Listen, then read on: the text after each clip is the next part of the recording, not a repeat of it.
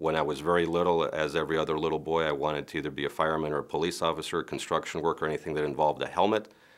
But as I progressed through school, in elementary school and junior high school, the love I had for science and the need and the hope to help people drove me towards medicine. And as I furthered my studies in medicine, I realized that surgery was the natural goal for me. The allure of surgery was having an immediate impact. It combines everything that I find useful and wonderful about medicine is helping people in need and when they're very vulnerable.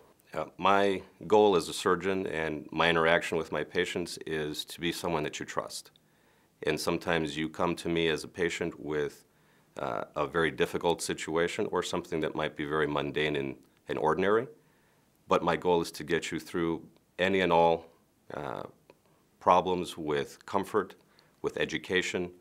If you're informed and you're armed with the truth, then you will have appropriate and realistic expectations and an outlook on what to look forward to as you get through the disease process. The variety makes the field both challenging but at the same time rewarding because you're not dealing with the same types of things day in and day out.